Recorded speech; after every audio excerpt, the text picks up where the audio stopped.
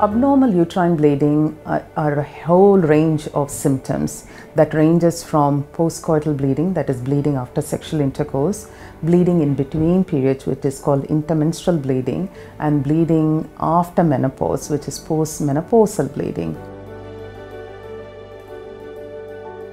Post-coital bleeding is the bleeding after sexual intercourse, and commonly the bleeding is from either the cervix or the vagina, and the abnormality remains to be in the cervix or the vagina. However, there could be a whole range of other things like cervicitis, which is inflammation in the cervix. There could be infection in the tubes and ovaries, what we call as pelvic inflammatory disease, that could cause bleeding after sexual intercourse, as well as there could be vaginal changes like postmenopausal related atrophic changes that could lead to bleeding after sexual intercourse. And if detected and diagnosed at an earlier stage, they have very good outcomes, and hence they are considered as red flag symptoms, and these symptoms would mean that you need to see your health professional for a referral.